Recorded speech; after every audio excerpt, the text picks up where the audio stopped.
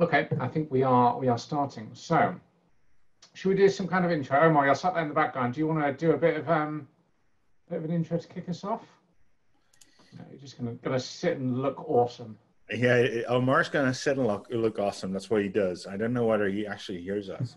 Yeah, I do hear you. No, I'll let you guys take it away, and I'll be prepared with questions at the end of this. Perfect. Awesome. Let's do this. Okay. So what I'm actually going to do is just unshare my screen briefly, drag some windows around, and then reshare it. So bear with me for 2 seconds. I'm going to take that. I'm going to put. I had this all neatly organized, and it's now disorganized. You're still sharing your screen though, so we can see all that. Hey, I see Petty. Yeah, that's fine. That was the plan. Okay, so we're going to start with this one. So yeah, a brief bit of context, I guess. We got a whole bunch of submissions from people who wanted us to take a look at their site, which is great. I know technical SEO isn't always the most glamorous aspect of SEO, so it's good to have some people looking for some feedback. We've got 45 minutes or so of structured discussion, so we only really had time to look at 3 sites. Now, that's barely the tip of the iceberg from what we got. So I spent a lot of time looking through a bunch of those submissions and tried to find sites which had problems and opportunities which covered all sorts of diverse issues, from problems with e-commerce categorization to speed to mobile friendliness and a bunch of other areas. So hopefully from within this, even if it's not your site, you'll get some relevant and useful feedback and some stuff to look at. So I've dug around behind the scenes. Yoast has explored 2, looking at mobile in particular. We're going to go through 3 sites to give you some practical advice and pick apart some of what's going on. So let's start with petty things. Yes, do you want to kick us off, or shall I just No, yeah, this site is awesome because what it does is they make bags in Spain and they ship them to a lot of places, it turns out. Could you take us to the bottom? And actually I'll start ranting about my own problem as I was looking for through this site. Because what I try to do with all of these sites as I look at them is, would I become a customer, and what would help me become a customer, and which things are in my way? And they have a shipping and returns in the bottom in the middle there. And it took me a good 10 minutes to figure out whether they were actually shipping to the Netherlands, which is where I am. Because this is like, look at it, go up. I mean, scroll up to see. Yeah, it's way down under the fold, for sure. Yeah, so we ship worldwide. Tip of the day, this is very simple to do. You go into their page, you edit it. We ship worldwide should be the first sentence of that page. I think this is really interesting because shipping and returns is not one of your big competitive landing pages. It's not where you're making lots of conversions and sales, but there are many people who have these kinds of questions, and the role of every page should be to answer the questions that users have. And we know that if users are struggling and can't find this kind of information, A, it doesn't matter how well you rank because they're not going to buy anything, but B, Google is starting to get really good at understanding this sort of stuff, and they can see that kind of frustration. So definitely a good starting point. Shipping and return policies has actually been one of the things that have recently been added to Schema. And that'll soon be, soon will be helping you form those in a way that Google can actually read those and understand them. But that'll still mean that if a user comes to that page, they need to understand too. And right now, as a user, I was not understanding it.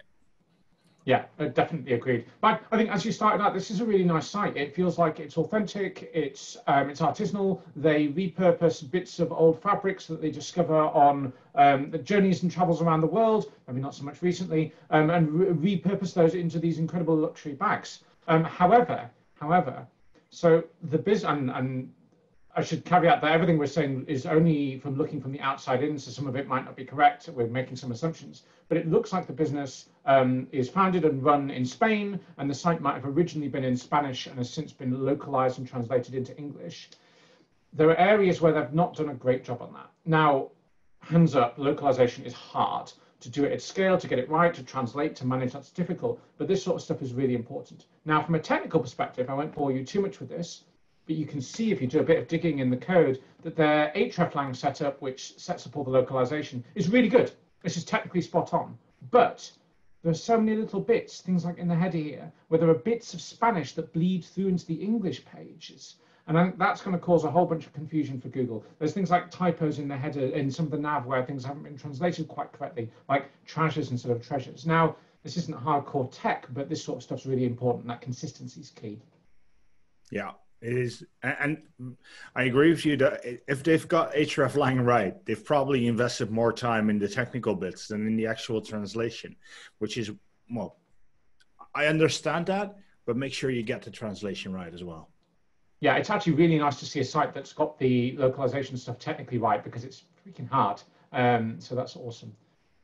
One of the other things I should pick up before we go too much deeper is this started returning server errors when we started calling it. So I was poking around with it, and I fired up an SEO calling tool called Screaming Frog, which is the one pretty much everybody uses, and it just goes and fetches all the pages on the site. And while I was doing that, the site kept crashing. So apologies if this is your site and you had a little bit of downtime over the last few days. It might have been me, and I'll try and make it up to you. Now, this is really interesting because as you look behind the scenes, this site is really well optimized.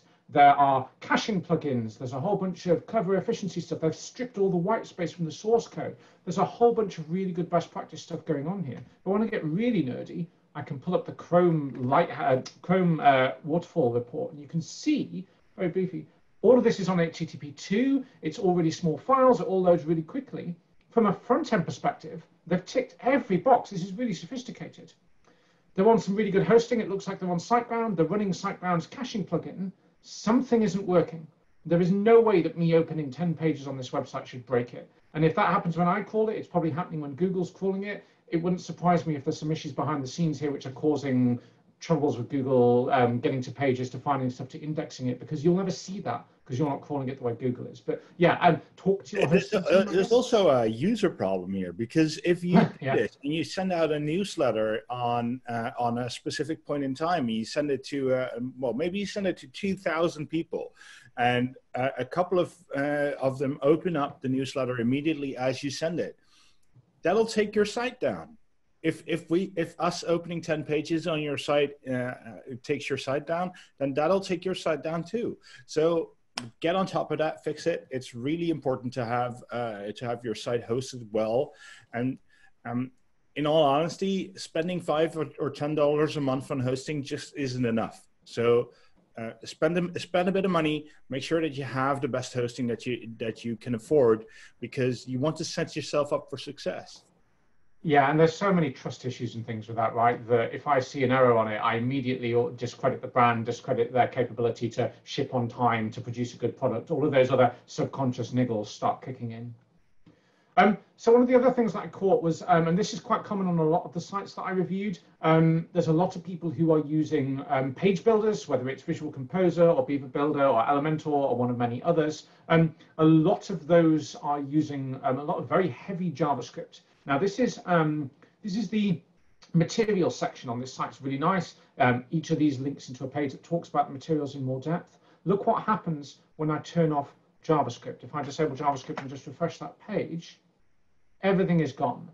And this isn't even an issue that it's just invisible and it's waiting for the page to load to use some JavaScript to show it, which is quite common. It's just not there.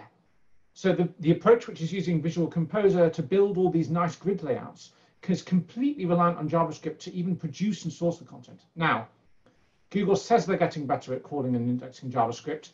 They are getting better. They are still not good. So it's worth testing this on your own site. If you're using these kinds of page builder plugins, try and disable JavaScript. There's 100 ways you can do that. Go to Google. It depends on your browser and settings, etc. But you can turn off JavaScript and browse, and you can see what breaks. And if you can't see the content, chances are there's an issue. You might still be okay, but yeah, this is definitely something I look into, especially when Gutenberg, if you're using it, should increasingly allow you to do this just with blocks. You don't really need to use page builders for a page that's just spitting out these squares of stuff. I already have a question coming in on hosting, awesome. and I thought, well, maybe it's best to just deal with that straight away. So yeah. What is a good price value for money? Well, that really depends on a lot of things. What is important is that you host as close to the most people that will visit your site. So if you're in Spain, your hosting should be in Spain if you're selling to Spain. But if you're selling to all of Europe, it might as well be in Amsterdam or in London, because that's where the biggest internet exchanges are. If you're like us, where you have people all over the world coming to your site, you really need to spend a bit more and get something in front of your site that will make sure that it's fast everywhere, like Cloudflare or another service like that, that'll help you. We are big fans of Cloudflare here at Yoast. But I'll also tell you that for Yoast.com, which is admittedly not a small site, we have a lot of users and a lot of people working on it.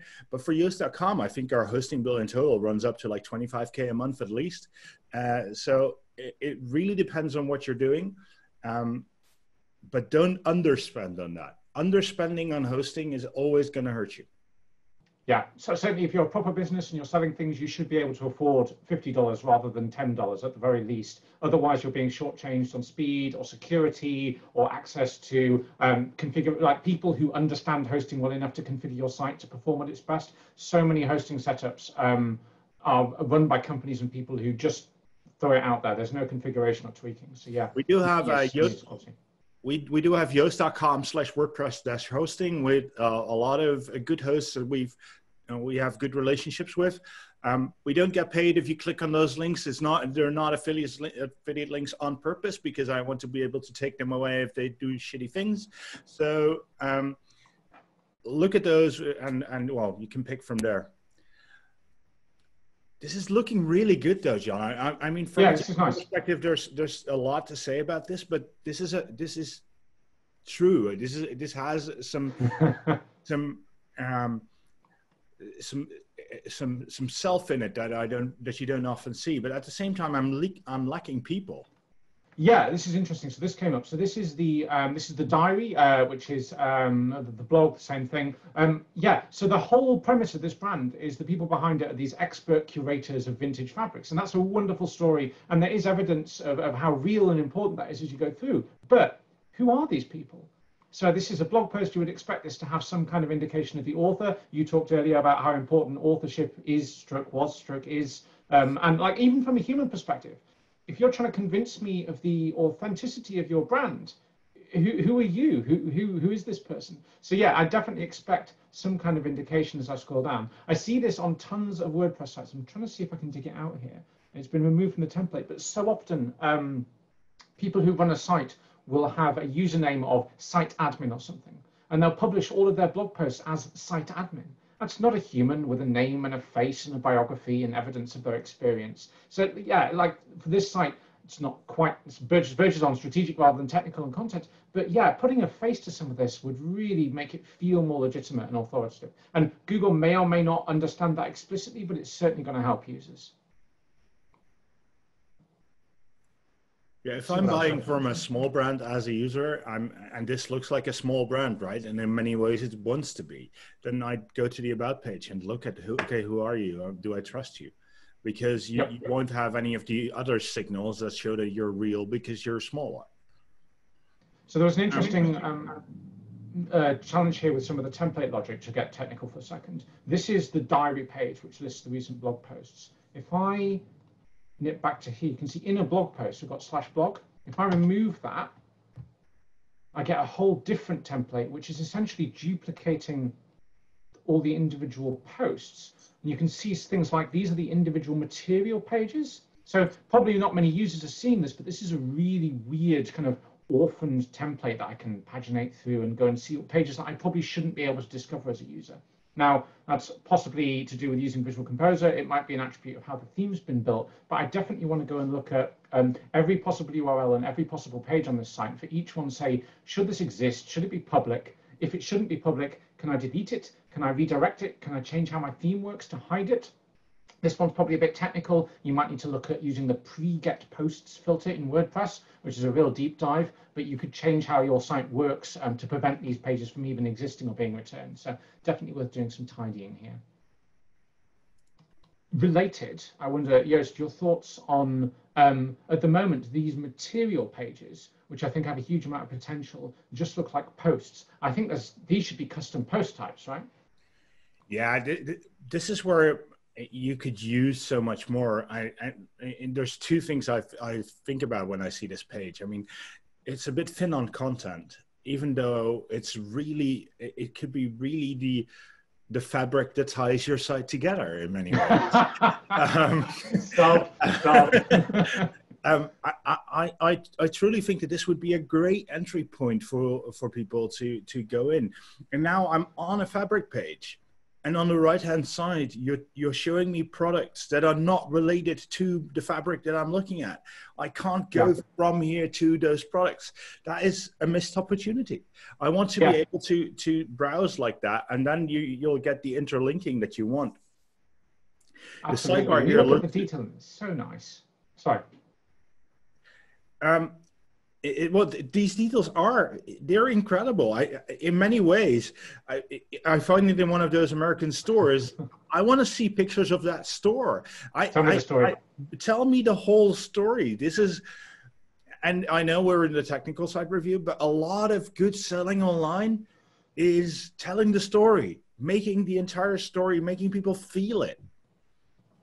Yep. No, absolutely. And yeah, so this sidebar only appears because I've recently viewed these. If you haven't been and browsed around, this is empty. And I think there's a common mistake that people make, that they assume that people land on a product page or their home page and then explore down and outwards. Actually, yeah, this could and should be a landing page. If I want a bag made in this particular material or something like it, I should be able to discover this page and then go up or across or be guided through the site to things that are relevant. It does a bit of that with the tags, but this doesn't feel very curated. No. And obviously that helps with internal linking and so on and so forth. Yeah, and also one of the things I noticed as I was going through the site, Yoast SEO by default has titles and title templates. So this one has clutch archives. Yeah. The word archives in title templates is something that I struggle with myself. It's in our defaults, but in this case, you should change it. These are not clutch archives. These are clutch bags. You should change that default title and make it fit to what you're doing on your site. And this goes for everything, because tote bag archives, that's not what it is. These are tote bags. Yeah. So, and also, oh, sorry. No, yeah. And then on top of that, what you're probably also going to say, you need content. Yeah. This is a category page. If you want to rank for the word tote bag, or if what I would do if I were you, you're making these artisanal. You have all these add-ons to the keywords that make you specifically you. Use those in how you're making those pages. So they're not just tote bags. They're artisanal handmade tote bags from Spain. And then if somebody is searching for handmade tote bags or something like that, the chance of you showing up is a lot bigger. And then you need some content there as well to actually show that. I think that's a really interesting point, because there's a scale there, right? So at the moment, it feels like they are unoptimized and not quite using the right terminology. The other end of the scale, if you're talking about how artisanal and bespoke they are, you might have missed the mark again. So there's a really good example here where the home page's page title is affordable luxury bags with limited editions made in Spain. I suspect that the search volume and market for affordable luxury bags isn't as big as bespoke bags, for example. Now, you'd want to do the research to check this and think about the localization and the countries and all of those details, but getting that right in the sweet spot is definitely important. Should we move on to the next, or do we still have some time for this one? I don't know how far we are actually. Yeah, what do we reckon? We've had a while on that. Let's do another one. I'll just skim through and see if there's anything else. Yeah, there's a whole bunch of other stuff. If you're the owner of this site, the manager, get in touch with us. We do have a whole bunch of other bullet points. The webmaster just responded that she would love the video of this thing. We'll make sure to get you that if we can. I think we can. And we have a lot of notes, so we'll send you those too. Awesome. That's really cool. Okay, let's look at a very different website.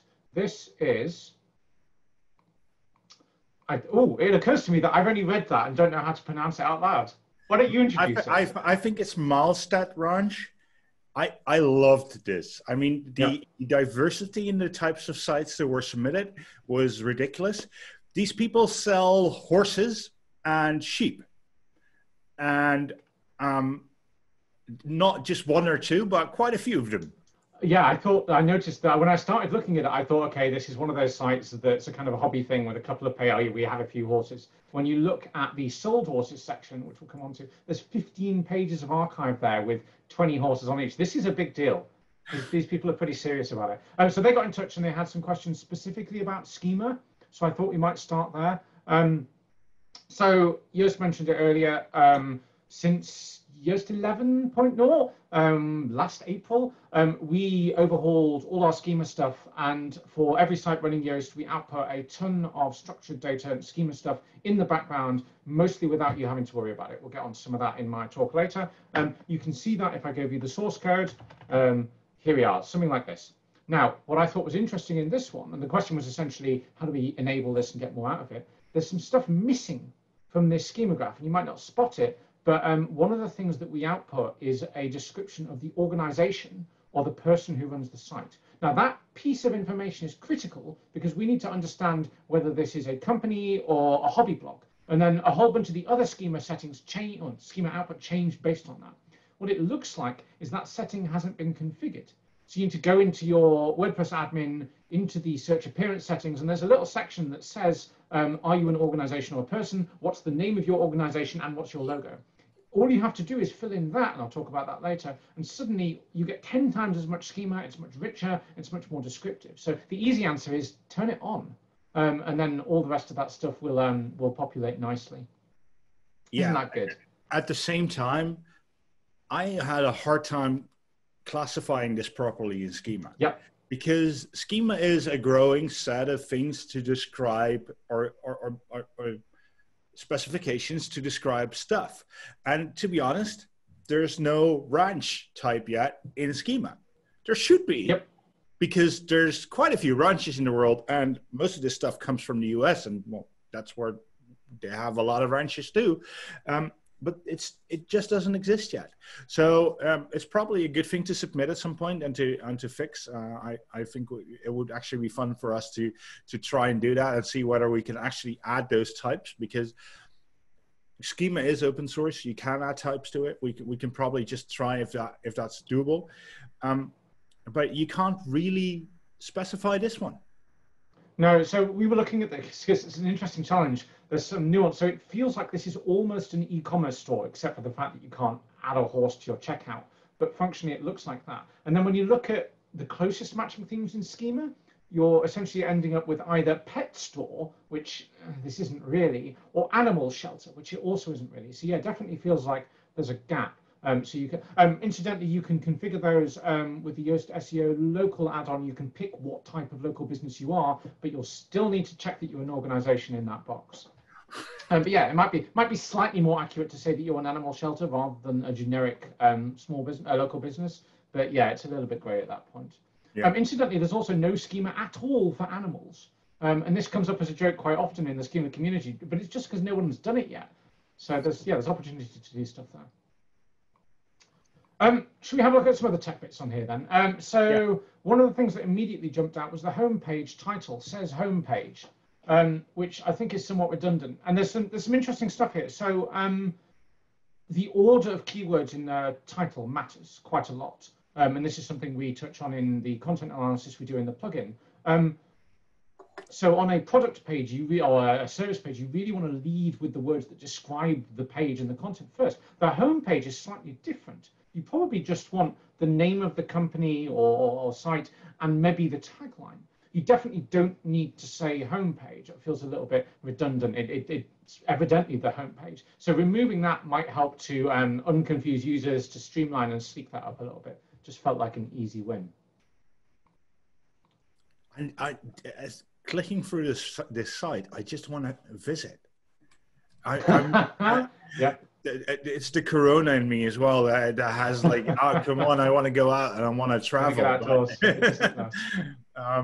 But yeah, no, it is really nice. It looks really cool. The thing is that this site has a lot of cool stuff, and then sometimes it looks as though it hasn't been maintained all that well. Which Yeah, there's definitely some aesthetic challenges with the theme. I mean, that's a matter of opinion, but I think this does look a bit dated. Things like the tiling background, the heavy masthead, the thin content port. These are all trends that have come and gone with good reason because but there's an even bigger indicator. Oh, yes, if I can you find scroll down. Where are we? Just scroll down to the bottom. Yes, there it is.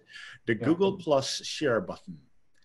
That is a very good indicator that Google Plus, which is down for like 2 years now, take that button away. It's not needed. Nobody's going to use it. Just take it away. Yeah, in some cases, these pages haven't been updated since 2014, 2015. I think in some cases, maybe that's fine. Maybe they don't need to be, but definitely keeping things fresher would help, especially things like the quality and size of the images, maybe getting rid of some cruft. Other interesting stuff, thinking of titles and descriptions. There's no meta descriptions anywhere. And I won't go into masses of depth because it's pretty basic stuff, but not, so I lied, there is one on this page. On the many other pages I reviewed, there was no meta description, including the homepage. Damn you got there before the review, didn't you? Yeah, making sure they're there and they're optimized is a really good plan. Can you go one of the other pages that if you go to livestock and more, and then to sheep. Great. Because yes, they don't just have horses; they also have sheep, which is awesome, and they sell this. So I have to contact them by February 2020 if I'm interested in lamb. Yeah. And honestly, when I go to this and I want lamb now. Lambs. What's the? This is lambs plural. Update that and tell me what to do now if I want it now, because I might be here. I might be wanting to buy, and then as a user, I go, "Oh shit." Yeah. No, definitely. One of the what was I going to say? One of the other things that popped out thinking of that was that as you go into some of these.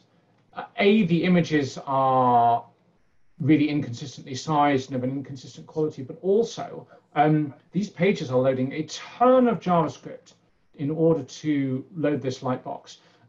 This is old school. There are more modern, sleeker ways. Each page takes a second, maybe 2 seconds longer to load than it needs to in order to load the technology to do this. There are definitely better ways to do this. There are off-the-shelf solutions. Gosh, maybe even look at AMP for this site. To do this really, really sleekly. But yeah, there's like things like this gap here. It's just this image hasn't loaded properly. There's definitely problems here where it needs a bit of a lick of paint. At the moment, it's not compelling. It's not convincing if bits of it are broken and missing. And in many ways, I think this could actually benefit well from using the block editor and using that a bit more to make this page. It doesn't look like it does. It might actually do that in the back end. I don't know. Of course, we haven't logged in. But yeah, no, there is some work here. So one of the other things I wanted to pick up on, which is a really common issue, I think on all the sites we've looked at today, is taxonomy management. So WordPress out the box gives you categories and tags and no guidance on how to use them. What happens when you start putting everything in lots of tags, or when you have dozens of categories within categories, is you create lots of additional pages. And maybe you also create paginated versions of those pages. So this example page, I think, here we go, is, oh no, not even the best example. Where was the other one? Have I lost track of it? Maybe somewhere in my notes. This is 2 levels deep. This is broodmares for sale, within horses for sale, also within sections. Actually, the stuff on this page is pretty much a direct duplicate of the stuff that's on this page. Now, in this case, it's not too bad because there's lots of others, but you get the idea. As you start to put things in lots of these subcategories, I wish I could find an example in my notes. Have I lost that one? I definitely had one. No, you find it for you.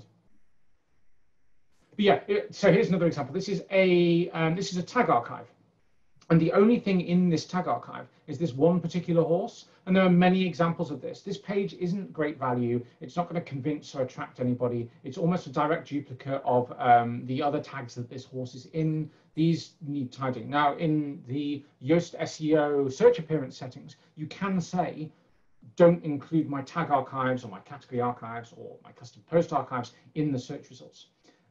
whether or not you want to do that is going to be different for everyone and everyone's site and their content settings. So you need to look at it and think, are these types of pages providing value for the user? Well, what you're really saying, John, and I think that's maybe something that people don't realize, is you don't have to use both of them. Yes. Yeah, absolutely. You can just stick to categories and you'll be fine. On Yoast.com, we've stick to tags and we don't use categories anymore. Yeah, so we might have a product that's good for speed and a blog post that's good for speed and something else that's good for speed. And it doesn't make sense to try and categorize them, but rather we want to thread them all together with a tag. So yeah, it bears thinking about. And this question came in, but it fits to exactly the page that you have open now as well. If you have archives for anything, make sure that those archives themselves are worthwhile. So this archive should have a description of why what the posts in this archive are for. And if you can't write a description for what the posts in that archive are for, the archive probably should not exist. Yep. So they're using far too many tags on this site because they have probably more tags than they have posts. And that is a very good indicator of having too many tags. There's also, I see a few tags there with I see successful with 1C, which is a typo.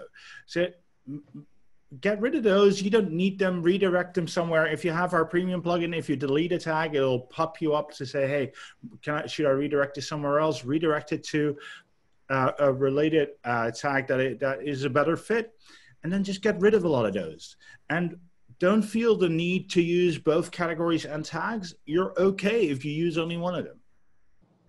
Yeah, I can't stress enough that this is a really good blog post. It's really interesting. It's full of data. It's full of research. But it's also created 30 other low-value pages. So if every one good post you're creating is adding 30 bad ones to your site, you're going to have problems with performance and discovery and all sorts. So yeah, again, the same principles before. Look at every one of these pages and types of templates and say, is this adding value? Is it useful? And if it's not, then you probably shouldn't be exposing it to Google. Yeah, and I see another thing here in the screen that you have open here. Please subscribe to our monthly newsletter. I might want to do that if I like you, but why would I do that? Give me a reason to subscribe. What is the value proposition for your newsletter? What will you tell me every month? What will you give me? And tell me that, then I might hit subscribe a lot faster. Can I ask a quick in-between question? Yes, of course. About the tags and categories, you said you don't necessarily need both of them, but is there a sort of fundamental difference between those? Like why did Yoast, for instance, Yoast.com go for tags, or are they simply interchangeable? Well, they are and they're not. So categories are structured.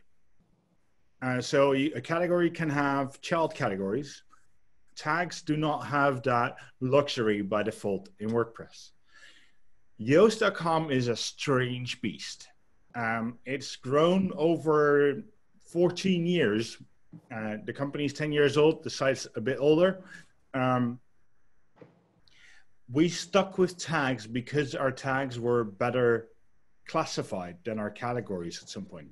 We used to have both as well. We made the same mistake. We got rid of categories. We actually made our tags into structured so that our tags can have parent-child relationships. Yeah, for us, tags were just the thing that we'd used better. And then still we had to lose a lot of them because what you just end up with is a mess. And honestly, almost every site I've ever worked on has a mess in its tags, with one exception. And that was The Guardian, where it was someone's job, literally someone's job, to apply tags to the content that they created. I would love that job. Simply because he made sure that the amount of tags they were using was not insane. And that is, tagging is really important. This is information management at its finest. Yeah, and I think the easiest way to think about it is from a user perspective. Categories are where things live. Which bucket should this thing go in? Tags are ways to connect related things outside of that. So you might have categories for different types of food. I might have tags for everything that's red. And now as a user, I can find other related things and navigate between categories via tags. One more thing on this one, I guess, before we move on. This really jumped out to me. So they have this section for sold horses, which I said earlier is huge. This is like the biggest content section of the site. There are two really interesting questions there, I think. One is, should these pages be indexable by Google? Is it a bad user experience if I search for and land on a page where it says this is sold? Now, that's probably more than we can answer in this context, but it's worth thinking about. And you might want to change the template and the content to make that clearer. But it also occurred to me that I suspect these horses are being moved from these other categories. And if there's a whole 2020 section and next year they're all moved into sold horses, are redirects being set up for that? Do the old URLs return a 404 error? How is that managed? Now, this is something that, depending on how you do it, the Yoast SEO Premium plugin will help you create redirects for. But anytime you're moving or recategorizing stuff, just think about what happens to that old URL. Ideally, you shouldn't be moving stuff at all, but sometimes, in this case, it kind of makes sense. But this is something that got me thinking that, again, maybe this should be run more like an e-commerce site, because an out-of-stock behavior feels closer to what we're trying to represent here than moving a page into a different category. Well, yes and no. At the same time, you want to sort of, if one of these horses becomes a prize file, Yep. then it's really good that you've had a page for that on your site. So what I would do is keep it. I would make sure that you don't move them. So I would change the structure of your site so that horses for sale is not in the URL of the horse that you're selling, but just the name of the horse. It doesn't need to be in there. And then it should be very clear that it's sold, because people will link to this. People might even talk about this on Twitter or on Facebook, where they say, hey, I've bought this horse. And then other people might be interested. So what you then need is, hey, this horse is sold. Which other horses are like this one?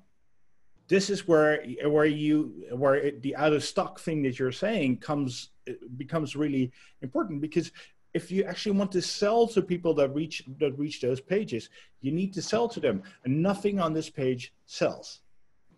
Yeah, and again, we talked about lateral navigation earlier, but where is that shepherding? What's the next step for the user? And if it is sign up for the newsletter, it's not compelling at the moment. One last thing I wanted to pick up on this one before we move on. I think this is really interesting. So all of the horse pages have this kind of structure, and this is manually entered text in what looks like a table, which makes the SEO in me really uncomfortable. That's not tabulated data. It's going to confuse Google. It's a bit weird. It's formatted awkwardly. I did really like that it links to the stallion in the line, though. This is really interesting. So we've got clever internal linking here across the lineage. Now, if I had a bit of development budget and wanted to update this theme, I would be looking at using the Advanced Custom Fields plugin and connecting these pages so that this kind of structure is automatically output based on the relationship between the horses. And then you've got the most incredible internal linking, all of the relevance, and solves some of that problem of lateral navigation as well. That would be awesome. Bit of work to do, but pretty cool. There must be something in schema for this, because this would end up on any genealogy site as well for humans. You'd want lineage like this, and you'd want to be able to do that. It's a very interesting problem. Definitely. Okay, should we do site 3? Site 3 should be very quick and easy. Yes. And then we can do some questions. Okay, so site 3 is 1, 2, 3. Ta-da! There we go. This is the Orenda blog, which is written by and about a woman who a few years ago was diagnosed with all sorts of particularly unpleasant flavors of cancer. Isn't the nicest topic, sorry. But this looks and feels and is in all regards very representative of that kind of self-made storytelling blogger site. It's monetized a little bit by affiliate products and some webinar stuff, but this is the kind of site which so many of our users and WordPress users and people doing SEO have and work with. So it felt like a really good example to try and probe a bit. There is one big challenge with it. One big challenge, which is that it is not running your favorite WordPress SEO plugin. There is no evidence when I go and dig in the source code or there is anywhere else not. around this There site. there is no. It has no sitemap either. Oh, and that's sad. So these guys got in touch and said, could you give us a technical audit? So the first thing I'm going to say is get the product, get the free product, upgrade to the premium one maybe if you need the features, but if you've got it, turn it on. That would be a good start. There are so many things. So I started digging at this and I was like, that's odd. Is there a bug in the product? What's going on? What have we missed? And there are so many things that I just found that every one of those was a bit sad because this is a good site. It's authentically good. It's helping people. They're doing research. They're talking about mental health and well-being and exercise and coping and helping a whole bunch of people. But there are problems with it. Things like, as Yo says, there's no XML sitemaps, so discovery is difficult. There's no schema. There's issues with the tag archives. Stuff is in the index that it shouldn't be. It's just a bit sad. Things like if I go to date archives, again, the same problems as the previous sites, where you've got to consider, is every single page useful? This site has archives for every single date that a post has been published on. That's hundreds and hundreds of these pages that just list stuff in that week, day, or month. Now, WordPress does this by default, but we, in many cases, turn that off through Yoast SEO. So these are either not indexed or not discoverable, and that feels like a better user experience. But yeah, stuff like this site is weaker just because it's not running the stuff. So that was pretty sad. Yeah, and one of the things that I want to highlight as well, can you go up, John, so the author, the author, here we go. Yeah, so the author has a name. Yeah. I mean, she has an about page that's fully about her.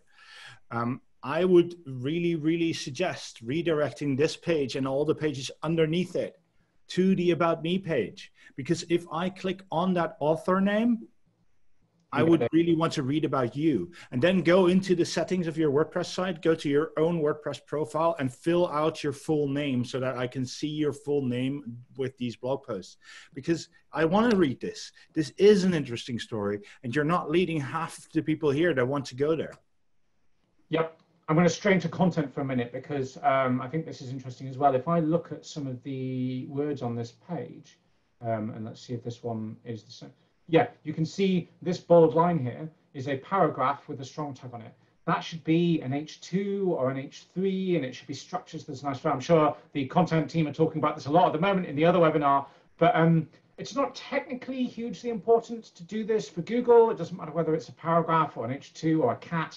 It does matter for users. It matters for accessibility. It matters for standardized styling and line spacing and things. It's just one of those quality things. Now, if you're using Gutenberg, this should be easier to do correctly than it is to do badly in Gutenberg. And if you're not using Gutenberg, I would definitely maybe nudge you towards using it. I know it's a big change in people's workflows. It's a big change in WordPress's interface. It is the future of content editing. And if you want to compete, you have to be competitive, which means using the best tools.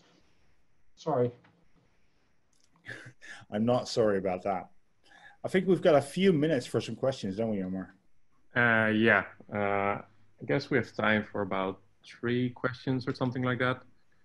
We should be wrapping up in 2 or 3 minutes. One question that came in is about the difference between category pages and product pages in that belong to that category. How would you approach optimizing the text for those different pages? Because what should people take into account, or do you have a good resource for that? Do we have a resource for that on Yoast.com, for example? I think we do have an article on that, but it is really hard. Let me be honest about that. Category page SEO is one of the most important things in e-commerce. It's also one of the hardest things to do right, because what do you write there? What do you write on a category page for bathing suits or for shirts or whatever? The point is that your individual products have names, numbers, and everything that people might search for and that they might want to find the individual product for. But you usually need to optimize the category page for the type of product that you're selling. So what you need to do at that point is optimize for terms that people search for. So in this case, a model might be called Debbie, but nobody's searching for Debbie. So you need to optimize for stuff that people search for, and And at the same time, you need to add value. So that category page needs to, rather than just be a list of products, it also needs to tell you, why is this product needed and for what, and how would I pick the best one for me? Two things to add to that quickly. One is, do not just put a load of text at the bottom of the page. If you're having to force content into your category page at the bottom for SEO, it's probably harming your users. It's probably harming your SEO. There's a whole bunch of research that says this makes things worse. Definitely doesn't feel like a good, authentic tactic. If, like, back to the bag side, if this content is interesting and useful, which it's not bad, then it should be at the top. It should be solving problems. The other thought is that the difference in behavior is worth considering. If I'm on a product page, I want to understand the attributes of that product. If I'm on a category page, I'm comparing. I want to see the cheapest one, or only the red ones, or the best one, or what my options are. And the types of wording you might use to describe that and answer those user questions is going to be different. Right, I see more questions coming in, but we really need to wrap up. I was just saying, I can answer that last question, that came in there from Amy in one sentence. Amy is asking, is it better to have two sites or use something like WPML? Use multilingual press, nothing else. Yeah. End of story. We need to wrap up, right? Yes. Okay. If I was really organized, I would flick it back to my slide that says what's coming up next, wouldn't I? But I've got too many windows open. Well, you know what's coming up next, Jono. We've got a 10-minute break, and then you're gonna present a talk on the big screen. Yeah, I know that guy. He's just been talking to me for 45 minutes. They worked me really hard at Yoast. Exactly. So yeah, we're gonna have a short break now, and we'll be back in 8 minutes for Jono's talk about schema. Awesome. Catch you in a bit, people. Bye, everyone. Thanks for attending. Bye-bye. Yeah, thank you.